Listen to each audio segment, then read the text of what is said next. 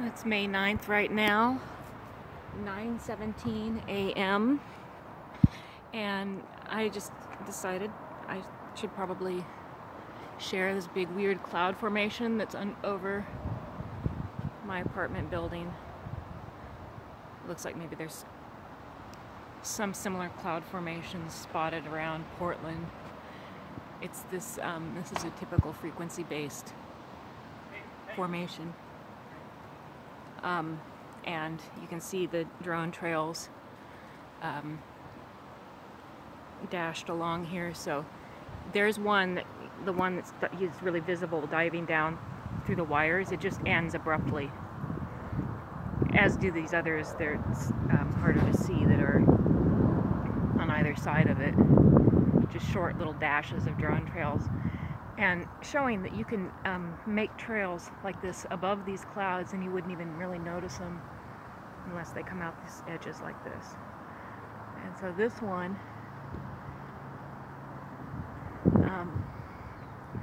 there you can see them starting over on this side. Here comes another one right next to him, about to fly into the clouds.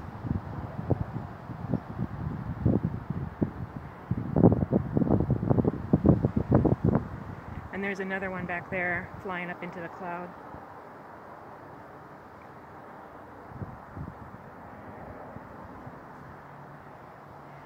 And just to reiterate, because I think the mechanics of this are important, what I think is going on is that there are wireless surveillance devices placed all over the place. And that those surveillance devices are picked up by the drones, which are hidden by the clouds. There's probably some drones hovering that can't be seen behind the clouds. And then, in addition to surveillance, they're doing monitoring and attacks, monitoring of vital signs, monitoring of physiological, processes. This stuff has got to be linked to hospitals, and making people ill and attacking people. And this is financed. So when a big bunch of finance comes in to harm people, I've noticed a really distinct pattern. It's when Wall Street goes up. Wall Street will sometimes go up hundreds of points around this. I mean, massively, up or down, depending. I mean, when the money comes in to harm people, Wall Street goes up. The stock market, by Wall Street I mean the stock market. This is a new car right here, Alabama. I mean, it's a new visitor.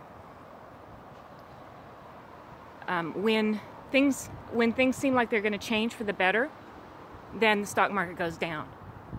There's another drone trail following right exactly behind the one in front of it, tracing exact path of one right before it, flying up into the cloud. So there's a bunch of them in the sky right now, and the stock market has gone up today. And I think that they're going to attack Chris's heart. In fact, as soon as I think I mentioned it in a video a couple days ago, I had an image of Hart, or maybe I put it on Twitter. I had an image of something going on with Hart's, and immediately that day Chris started, first of all, Chris's doctor called him. And that's kind of going on lately. People, especially people who are targeted in this way, our doctors are calling us now and giving us advice, on the phone, but they're calling us, they're actually actively seeking us out. Roz Rezabek, one of the last communications I saw from him before I kind of detached, he said his doctor had called him and told him to stay indoors. This was several weeks ago. And I'm not going out into public. I'm going to, just out here to make a video or whatever it is that I have to get away from the enclosed space that I'm in. And so here's these clouds turning into almost like fish scale-like patterns. This is really typical frequency-based cloud formation.